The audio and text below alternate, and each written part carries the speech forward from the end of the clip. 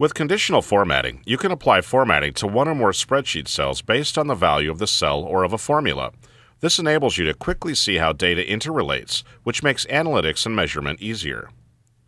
One simple way to make data relationships obvious is to apply cell highlighting based on any criteria you choose.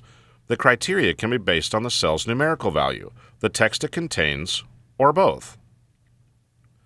First, select the range of cells you want to format. From the Home tab in the Style section, click Conditional Formatting. Point to Highlight Cells rules. For this example, let's use the greater than criterion. Notice that the value in the dialog box is the average of the range of cells you highlighted. Click OK. Now all the cells with values greater than the average of the selected range are highlighted. You can also apply conditional formatting to the 10 highest or lowest numbers, percentages, or averages. Select the range of cells to be formatted. From the Home tab in the Style section, click Conditional Formatting.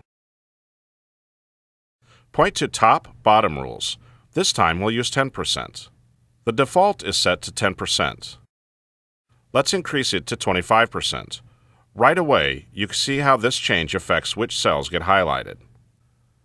Another way to show how individual cells compare to the rest of the cells in a selected range is by using data bars, color scales, and icon sets.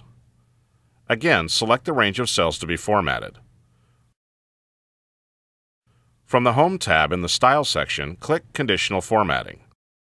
Point to data bars, color scales, or icon sets. Click your desired style. And the rule is applied instantly. Now with the conditional formatting applied, you can easily see how the data interrelates, which will make analytics and measurement a lot easier. To discover more ways Microsoft can help you better manage your business and financials, contact your Microsoft Certified Partner.